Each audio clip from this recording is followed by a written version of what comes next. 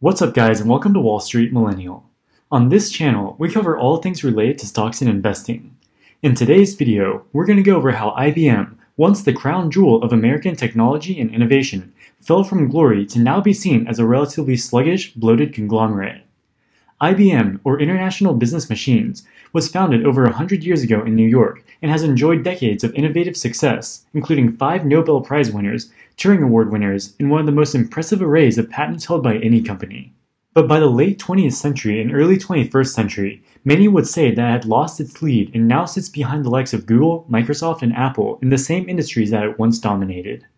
In this video, we'll take a look at how IBM rose to dominate in the 1900s and how it all came crumbling down. Before we get into the video, we'd like to thank our channel members. Members get access to these videos one day in advance and also get to vote on what topics we cover.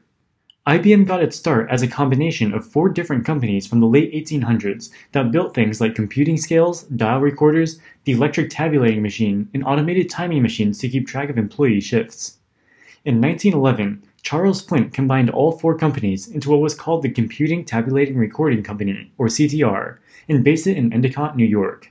At the time, the company still had plants and offices in its original constituent company locations, including in Endicott and Birmingham in New York, Dayton, Ohio, Detroit, Washington, D.C., and Toronto. This company formed the roots of what would eventually turn into IBM. While under the corporate name of the Computing Tabulating Recording Company, the business mainly focused on building, selling, and leasing scales and industrial time recording machines. But only 3 years later, CTR and Charles Flint made the defining move of hiring Thomas J. Watson. This is the same Thomas Watson that IBM's Watson AI system is named after. Watson had recently been fired by another industrial giant at the time, National Cash Register, or NCR. NCR was an industrial giant that manufactured, you guessed it, cash registers. Their products can still be found today, especially as self-checkout counters at grocery stores and pharmacies. In the early 1900s, Thomas Watson single-handedly built up NCR's dominant position in Rochester, New York, through his exceptional salesman skills. However, he sometimes engaged in physical sabotage of competitors to do so, and in 1912, NCR was found guilty of violating antitrust laws. As a result, Thomas Watson, along with other NCR executives, were convicted and sentenced to prison time. His prison time was eventually overturned on appeal, and after that he was hired as president of CTR. Hiring Watson proved to be a defining moment from the first day, and CTR's revenues skyrocketed. After a decade at CTR, Watson renamed the company to IBM.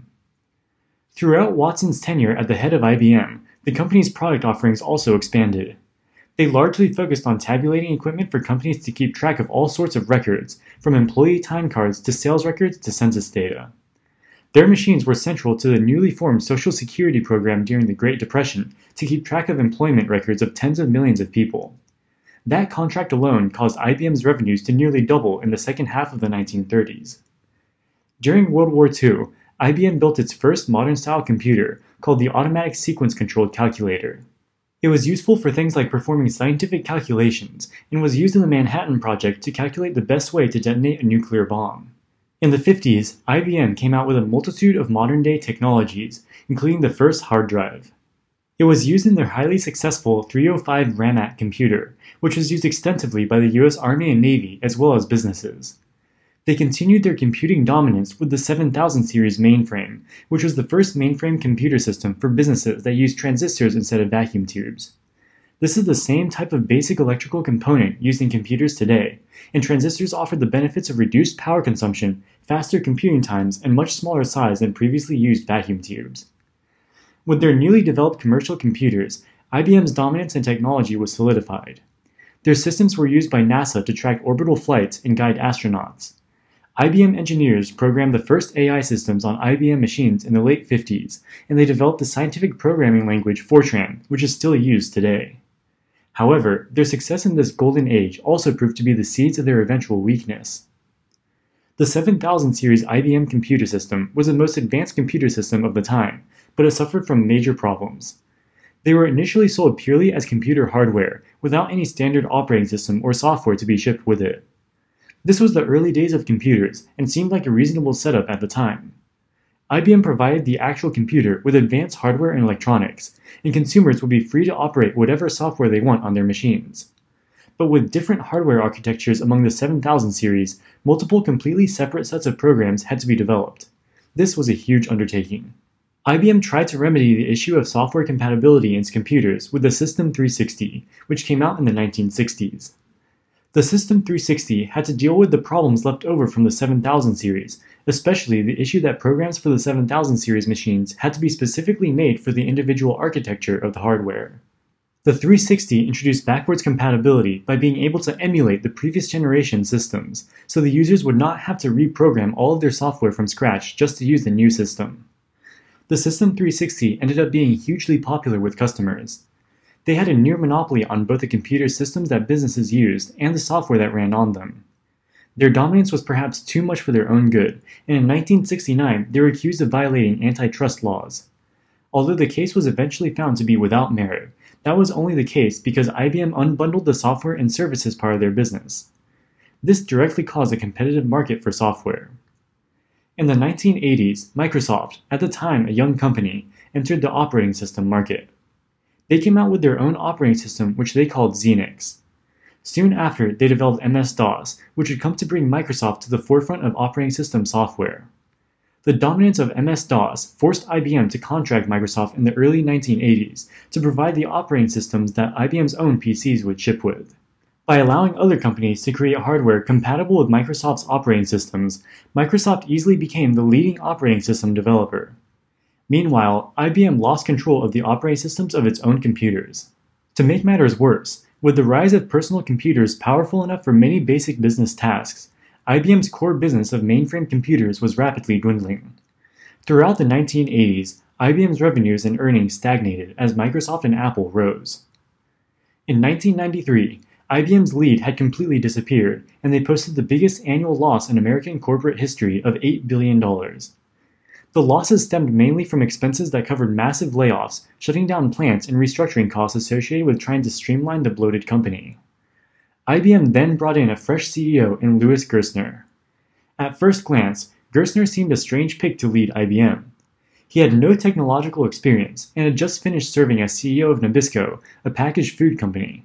However, other candidates from the technology industry, including Bill Gates and other leaders at competing firms, were uninterested in joining the dying firm. Even if Gerstner did not know much about computers and microprocessors, he had plenty of experience making profits and cash flows at Nabisco. When he came into the role of CEO at IBM, he denied that IBM's biggest issue was the lack of a company vision following the death of the mainframe as a viable market. Instead, he said that the last thing IBM needs is a vision, and turned his attention to business execution. One of the most significant decisions that Gerstner made was the decision to keep IBM together, rather than proceed with plans of the previous CEO to split IBM into disparate business units for things like processors, printers, software, etc. He realized that the one advantage that IBM still had was the fact that it owned the full stack of technologies used by many major companies, from software to servers. From his past experience at other companies, he knew that a major issue that companies faced was that their information technology suites were not integrated, and compatibility issues plagued business operations. He decided to shift the company focus towards providing services to clients rather than just producing hardware, something that less diversified competitors could not offer. He also sold off many of the dying parts of the business, including the PC business that it once dominated. He laid off many employees and instilled discipline in management. In essence, he made the company much more streamlined and efficient, cutting out underperforming units like processors instead of continuing the billions of dollars of investment in technology that his predecessors engaged in. By the time he left IBM in the early 2000s, IBM's corporate profits had stabilized, and the stock price had grown by more than $100 billion. However, it all came at a very high price. IBM had fallen behind the likes of Microsoft in PC software and Apple and Dell in hardware, which constituted the entirety of what made IBM dominant throughout the previous 40 years. They also missed out on entirely new technological developments like internet search and social media, which led to the formations of completely new competing business empires like Google and Facebook. Instead, IBM pivoted towards focusing on service-based businesses. In 2002, they acquired the consulting arm of PwC. Also in the 2000s, they started focusing on developing supercomputing and artificial intelligence capabilities. Their vision was to be able to offer supercomputing and server services to companies, rather than sell products. These efforts eventually led to the development of IBM Watson, named after the early CEO Thomas Watson. In 2011, Watson beat Jeopardy champions Ken Jennings and Brad Rutter. Although winning in Jeopardy seems impressive, it's not immediately clear how it would translate to business prospects for IBM, besides the $1 million prize for winning the game show. IBM hoped that they would be able to build Watson into an intelligent question-and-answer bot. They did have some initial success, particularly with a solution that they built using Watson for the Sloan Kettering Cancer Center in New York, where Watson could answer basic questions posed by nurses. Besides that, you may have seen this commercial for Watson marketed towards businesses. I'm here to fix the elevator. Nothing's wrong with the elevator. Right. So who sent you? New guy. My analysis of sensor and maintenance data indicates elevator 3 will malfunction in 2 days. Still need a pass. Despite trying to push for Watson's use in business intelligence and proactive premise management solutions, its only real uses were for things much less accretive to business. There's something called Chef Watson, where Watson is integrated into a cooking website. Other applications include things like AI tutoring in basic children's textbooks, chatbots, and advertising insights. Despite pouring billions of dollars into Watson's development over the years, the technology for artificial intelligence just isn't there yet to replace certain inherently human tasks. IBM still hasn't been able to make Watson useful in the ways it had hoped, and the business results show. While IBM's AI efforts such as Watson have failed to live up to expectations and hopes by management, another area of research for IBM, quantum computing, is still yet to bear any fruit at all. Their IBM Q System 1 is the first circuit-based quantum computer introduced in 2019. It is an impressive milestone in the development of quantum computers, but still not operational. Perhaps more concerning, however, is the fact that one of its competitors that former CEO Louis Gerstner allowed to come up, Google, seems to be running laps around IBM in the field of quantum computing. Google's quantum computer, called Sycamore, in late 2019 achieved what is known as quantum supremacy. That means that Google's quantum computer can complete tasks in a reasonable amount of time that no ordinary supercomputer could do. In particular, they claim that Sycamore can perform in 200 seconds, a task that the world's fastest supercomputer would need 10,000 years to complete.